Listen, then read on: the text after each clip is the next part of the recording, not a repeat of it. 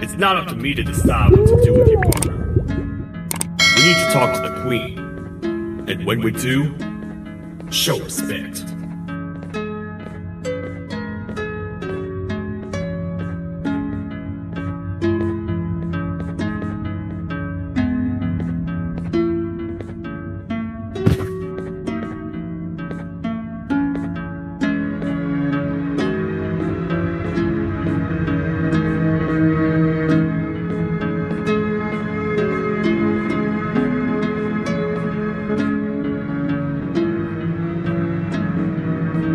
Your Majesty, I've finished interrogating the new captive.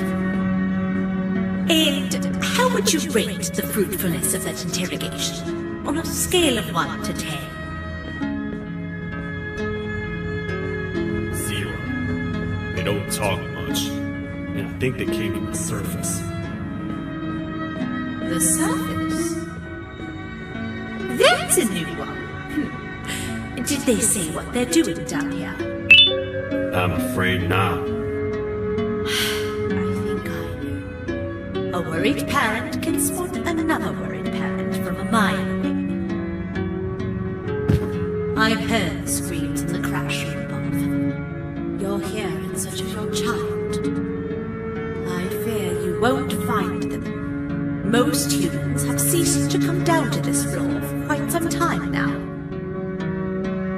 We can help with getting you back up to the upper floors, but allow us to introduce ourselves first. I am Queen Bouncelia, the ruler of the kingdom. This is Sheriff Toadster, the protector and only other citizen of the kingdom. I apologize on behalf of both myself and the sheriff for the rough reception. We've all been a little on edge lately. I'm sure you can understand. How's the elevator back up doing, Sheriff? Not too well. It's missing some crucial parts. 3 to be exact.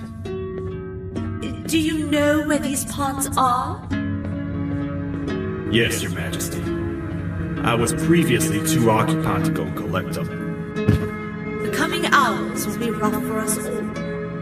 But this is not your battle, parent. A sheriff, accompany the parent and go grab the missing parts. But Your Majesty, we should be focused on protecting you. You will, once you two get back with the parts in hand.